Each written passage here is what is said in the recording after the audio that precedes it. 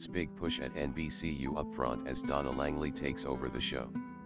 Universal showed major love for its film division, primarily the highly anticipated Cynthia Erivo and Ariana Grande-led Wicked, during its 2024 Upfront presentation Monday in New York.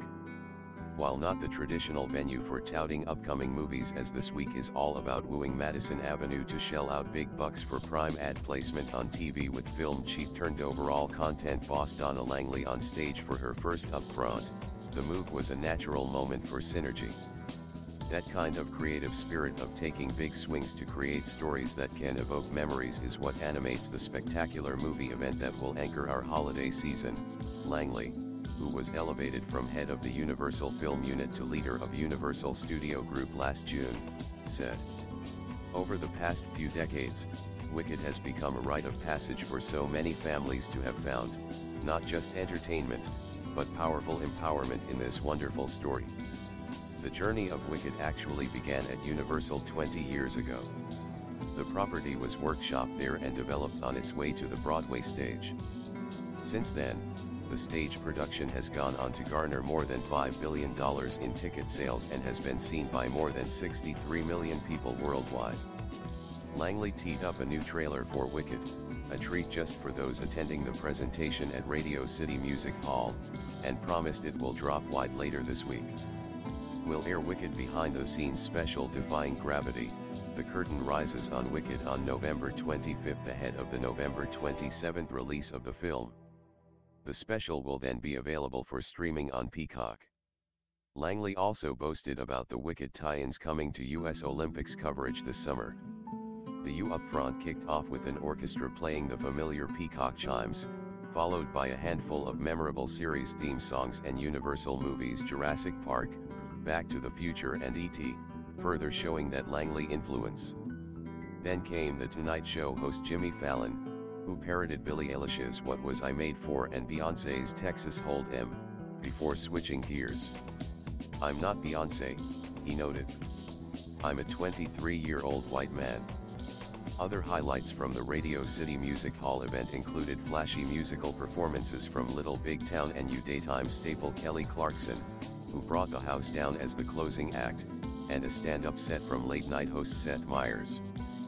Fallon's opener led into U chairman Mark Lazarus, who gave the high-level corporate pitch. "This week, you're going to hear a lot of familiar buzzwords: premium content, reach, scale, engagement, and innovation, to name a few. And we can talk about all those things as well. We can do all of that. And while others may be able to deliver on us one or two of those, Universal is the only company that has it all, requiring zero compromises from you, our clients and partners. And while others have been spinning, we've spent the last year investing in our content, in the technology that powers our platforms, and in the overall experience for our customers and our advertisers." Next up, Langley appeared on stage to tout the company's unique ability to bring stories forward and, by doing that, giving voice to visionary artists that have something to say. The most talented visionary creators continue to show that with the right tools and the support from this company and our platforms, it can literally do anything. U Content Chief Langley then introduced Kevin Hart, who is the executive producer and one of the stars behind Peacock's upcoming series Fight Night. Hart took a moment to thank Langley for her support. "Donna is responsible for a lot of my early success," he said. "I'm very appreciative of not only what she's done, which is where she is now. I'm proud of you." Last week, announced a fall 2024 schedule that includes 3 new series, including the medical drama Brilliant Minds, starring Zachary Quinto, St. Denis Medical, and the sitcom Happy's Place, starring Reba McEntire. News boss Caesar Conda and nightly news anchor Lester Holt also took the stage, followed by Snoop Dogg, who showed up to drop some news that he will join next season of The Voice as a coach along with fellow newcomer Michael Bublé. Later during the presentation, Saturday Night Live stars Kenan Thompson, Heidi Gardner, and Bowen Yang touted the upcoming 50th season of the franchise. Thompson was joined by Hart to discuss the Paris Olympics, as well as sports Mike Tirico. Cohen noted that he's about to celebrate the 15th anniversary of his talker, and he was joined by the Traitors host Alan Cumming, who teased that a cast announcement for season 3 was forthcoming.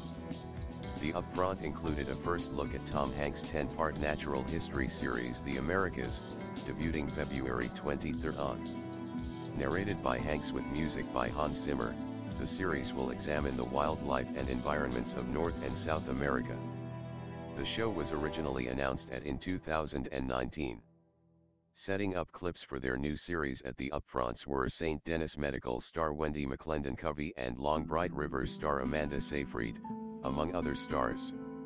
Ad sales chief Mark Marshall took the stage toward the end to promote the Peacock company's offering, noting that the biggest surprise for him out of the presentation was that he himself has been renewed for season 2, a quip about his second year leading the sales force at Upfronts.